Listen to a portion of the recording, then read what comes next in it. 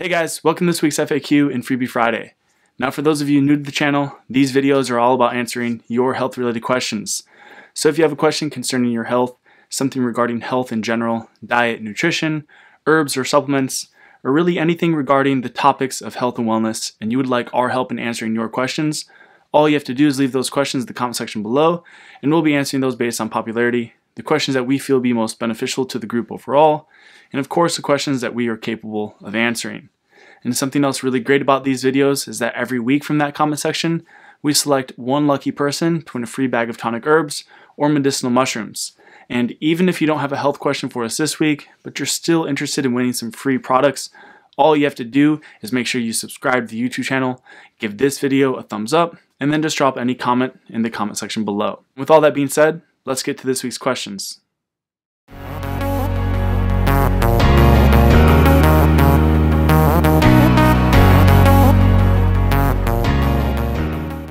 Okay, so getting to our first question, this question is pretty simple. It reads, lower thyroid function versus higher range thyroid function. Which is better for improved overall body detoxification?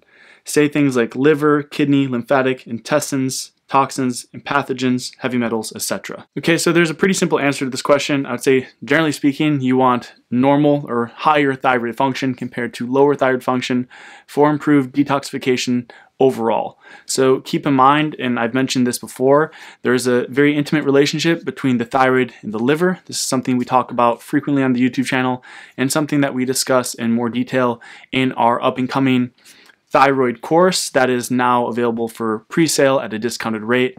We talk a lot about the correlation between the thyroid gland to all of the other organs and the major systems in the body. And in regards to detoxification health, the thyroid gland does play a pretty direct role, or I guess an indirect role, in the detoxification of the body, and that's through its relationship with the liver. So the liver is the master gland of the body. It's the master chemist. It regulates all of the systems ultimately in every chemical reaction in the body by producing various enzymes, by producing various proteins, and all sorts of other various immune cells and hormones even that regulate every physiological process you could think of, detoxification included. So what happens generally is when the thyroid is low, your liver function also starts to become sluggish or low. And that means that the detoxification mechanisms of the liver also become impaired or less efficient. So one thing, for example, is when your thyroid is low and your liver function starts to become sluggish or impaired, your liver becomes less efficient at metabolizing or solubilizing the stress hormones in your body, including estrogen, which is not just a stress hormone, but it is also a substance that is heavily riddled in our modern environment, and a lot of the toxins in the modern world are related to their estrogen-like effects or their ability to stimulate the production of estrogen, which can stimulate a stress response by way of the pituitary and adrenal axis. So this is just one example of how the liver is responsible for detoxifying harmful substances from the body, estrogen and the xenoestrogens being primary examples of this. But the liver is also responsible for producing things like interferon, which is the body's natural germ killer. So in terms of killing off pathogens or viruses, if the liver is impaired, then it can't produce enough interferon to protect the body from these pathogenic viruses and other microorganisms. So even in regards to your question around the ability to detoxify pathogens or bacteria, the liver plays a central role. In terms of heavy metals, this is both a job of the liver and the kidneys. So if your, again, liver is not functioning properly, then the other systems in your body tend to downregulate. And when your liver is not functioning properly, this can also result in a poor kidney function and poor detoxification function overall. So really the liver plays a central role in detoxifying all the various substances that you mentioned, and it has a direct relationship with the other organs in the body. So answering your question about intestinal detoxification and health, as I talked about in an earlier FAQ, I think, or as I talk about in our thyroid course and in our perfect digestion course, the thyroid directly affects the liver, which directly affects the rate of digestion and intestinal motility. So under hypothyroidism, there's an increased likelihood of things like constipation, which would lead to toxic bowel and poor detoxification. And this is because low thyroid function is going to also slow down overall digestive function and specifically digestive motility. So the rate at which your body can eliminate waste from the intestines. So in this way, it's preferred to have higher thyroid function to make sure that you're keeping things moving from the intestines as well. Now, in regards to lymphatic health, the lymph system doesn't really move by itself. However, the kidneys do play a major role in lymphatic drainage and overall lymphatic health, which again is directly related to proper thyroid function. Remember, every system and organ in the body is affected by the thyroid gland, and one thing in particular related to moving things in the lymph and in the circulatory system, this is again directly related to proper thyroid function. When the thyroid is low, there's an increased production of stress substances that tend to lead to vasoconstriction and impeded blood circulation. And I'm not aware of any direct correlation between low thyroid and low lymphatic function. However, I could imagine, due to the strong effect that the thyroid gland has on the circulatory system, that if your circulatory and blood is starting to become more stagnant, that it will also lead to a greater accumulation of toxins in the lymphatic system, because as your circulatory system becomes slowed or bogged down, there's a greater likelihood of toxins accumulating in the blood, which would ultimately make their way to the lymphatic system, where they will also likely accumulate as well. But I think in addition to improving overall thyroid function for good lymph health, it's just important that you are moving on a regular basis. In traditional Chinese medicine, they have a philosophy that you always want to be in motion to keep qi flowing, and basically stagnation is death. So this could be looked at in a physiological sense. If your blood becomes stagnant, if your blood's not circulating because your thyroid's low, if your intestinal motility becomes stagnant, you're gonna accumulate more waste. But also in a physical sense, if you're just stagnant and not moving, whether it's because you're on bed rest or you're just generally inactive and sedentary, this could directly impair your body's ability to detoxify or specifically move the lymphatic system. But also remember that physical movement does have a beneficial effect on thyroid function overall, so everything's really connected.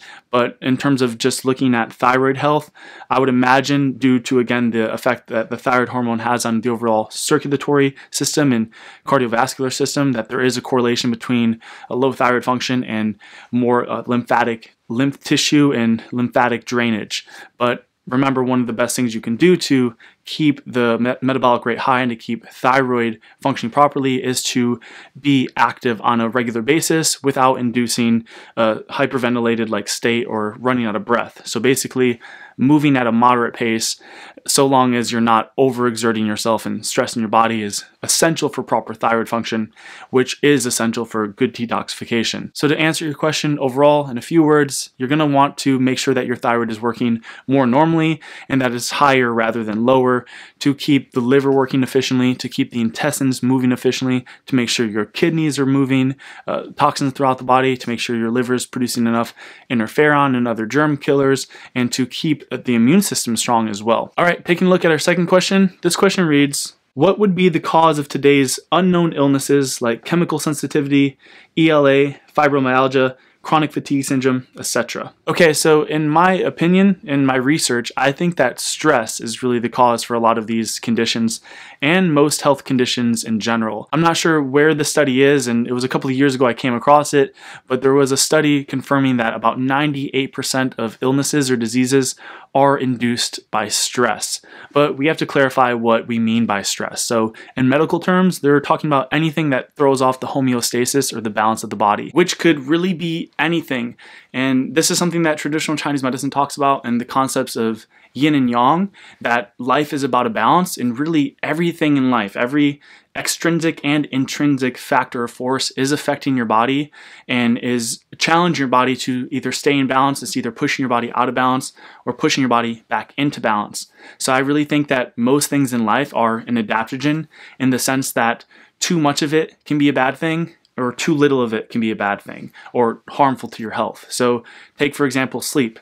Too little of sleep can cause chronic deficiencies. Too much sleep can cause an imbalance as well. The sun.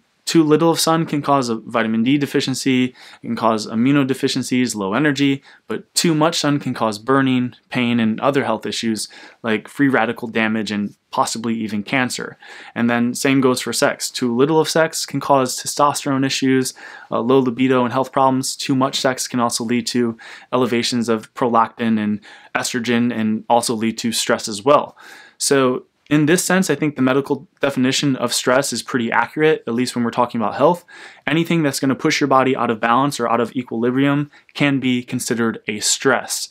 So in regards to, the cause of these conditions specifically, I think these conditions are coming into play today more than they ever were before because of the increasingly stressful nature of our modern lives. So there's so many more stressors today than there ever was before, in my understanding. There's tens of thousands of chemicals that are in our environment. As an example, if you've been following the DuPont case, the Teflon is everywhere in our environment, and pretty much every modern person in America has traces of Teflon in their tissues, and it's a non-biodegradable substance, so it literally just doesn't break down and accumulates in your body. And this is a substance that's only been around for 50 years or so, and there's a lot of other substances like this, a lot of the herbicides and pesticides, things like atrazine, the amounts of fluoride in the water and products.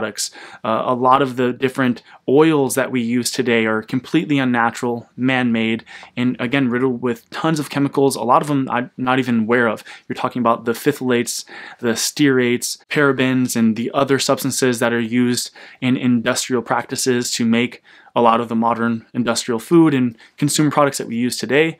These things, I think, are creating a stress on the body that were never really there before, and a lot of them from research are highly estrogenic, and I think the estrogen in the environment is a major cause for a lot of these stress-driven conditions. So hypothyroidism is a stress-driven condition, fibromyalgia, chronic fatigue syndrome, MS, and then even the chemical sensitivities you talk about. These are really related to gut issues and immune issues, and all of these things I think come back to an overburden on the body, an intense amount of stress that the body was never previously under. So I really think the cause of a lot of these up-and-coming illnesses and diseases that weren't around before are really related to the increasing amount of stress and environmental toxins that we are exposed to today. Not to mention that our social structure, societal structure, I think is increasingly more stressful than it ever was before. People today tend to work more than they relax whatsoever, and this can create a major imbalance in the body because the body, in order for it to be healthy, needs to be in more of a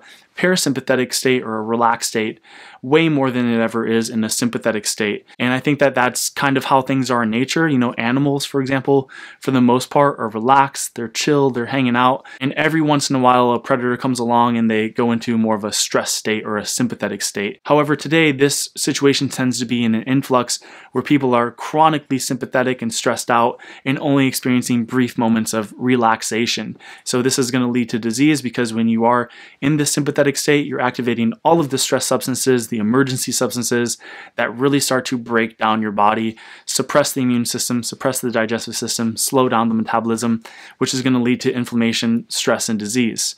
And in regards to the modern environment, I know this is something I talk about a lot, but I think it's really important because the xenoestrogens are so heavily estrogenic in the body, and when we are exposed to them on a consistent and chronic basis, what happens is those xenoestrogens, they're fat soluble. So any fat tissue in your body, they're going to store in, and they're going to cause a continual or chronic stress response because those xenoestrogens stimulate your adrenal glands to produce cortisol, and they break the communication network or the feedback loop between your pituitary and adrenals, so your pituitary never gets the message to turn down the stress response with the cortisol. So in this way, if you're exposed to heavy amounts of estrogen all the time, which most modern people are because it's in the food, it's being sprayed on the food, it's in water, it's in birth control, it's in medications, it's in plastic, it's in all of the plastic products, it's in receipts, it's in an endless amount of stuff that people use on a regular basis, and getting into the body, into the fat tissue or the fat cells where they're stimulating a chronic stress response. And pretty much every one of these diseases or unknown illnesses you talked about are heavily stress-driven and stress-induced, particularly related to high levels of estrogen and cortisol, which lead to catabolism, the breaking down of the body. High levels of estrogen and cortisol directly suppress, again, immune function, digestive function, metabolic function, and this would give life to pretty much all of the symptoms of these issues. And if you look up a lot of these symptoms, chronic fatigue syndrome, all of the symptoms are pretty much that of hypothyroidism. Fibromyalgia, a lot of those symptoms are related to or share similar overlapping symptoms to hypothyroidism, which is that they're really driven by, again, stress and inflammation. So I really think that the high levels of estrogen in the environment, as well as the general stressful nature of modern living, people will tend to spend so much time indoors under artificial blue light, which is suppressing their metabolism. They're not going outside, so they're running into light deficiencies and vitamin D deficiencies. Indoors, they're more likely to be exposed to a lot of the estrogenic substances unless they're living in a natural home made of completely natural materials. So I think the fact that people are spending so much more time indoors, they're more likely to be exposed to the variety of xenoestrogens, and actually getting outdoors into a natural environment, something like the woods on a mountain, in a forest, is a lot less likely or a lot less common today than it ever was before. So I think these things combined, the environmental toxins, which have been related to a lot of these issues because they're known to, again, suppress the immune system, cause stress, and even activate retroviruses in the body, as well as the stressful nature of modern society, I think, is a huge cause for these conditions. And I really think the only way to correct them is to take a look at, the sources of them. So looking at how you're particularly stressed out. Everyone's stress is a bit different. Some people live a very natural and clean life, but they're undergoing some sort of other psychological stress. Other people have an opposite situation where they're sort of stress-free mentally and emotionally, but their environment's very stressful. So it's hard to say what it is exactly, but I would imagine that it's really just the accumulatory stress that we face today, which is so much more greater than I think it's ever been before. Again, because a lot of the industrial products today and just the stressful way in which we live in terms of how we survive. So hopefully that answers your question in terms of what to do about it. You really have to just find ways in your unique life to reduce your stress, whether that's in environmental stress. So if your environment's toxic, whether that's you're in a toxic living situation in terms of the people you're around, you have toxic relationships, whether that's a mental and emotional stress that you're not dealing with. It could be a financial stress. It could be a dietary stress. There's so many different sources of stress today, and that's the real challenge. So the first thing you're going to have to do is really evaluate your life, take a look at what could be the major source for your life and in your environment, and then start taking proactive steps to reduce those stressors. In terms of environment, it's just a matter of living a more natural life and kind of cutting ties with the industrial modern life or modern world as much as you can. Obviously, the mental and emotional stressors is a bit more difficult to handle, but if you want help there, I do have a book called The Fundamentals of Success that you can find somewhere. I'll link it below. That's very helpful for managing and addressing psychological, mental, and emotional stressors and just other life stressors. So relationship stress, financial stress, personal stress. There's a really good resource for handling those things. Otherwise, the use of adaptogenic herbs and medicinal mushrooms, I think, is very beneficial for modern living because they can help your body cope with the various stressors that I'm talking about. So I think the solution would be to clean up your environment, find the source of your stress and take proactive steps to eliminate it. And then along the way, support your body as much as you can through the use of the adaptogenic herbs and medicinal mushrooms and just, good, healthy, clean living. So doing things that make you feel good, keeping your spirits high, creating a life in which you enjoy that's more pleasurable than it is painful. All these things are going to be very beneficial. At the end of the day, your health is all about a balance, and that balance is as simple as making sure that you're feeling more pleasure and happiness than you are feeling pain and suffering.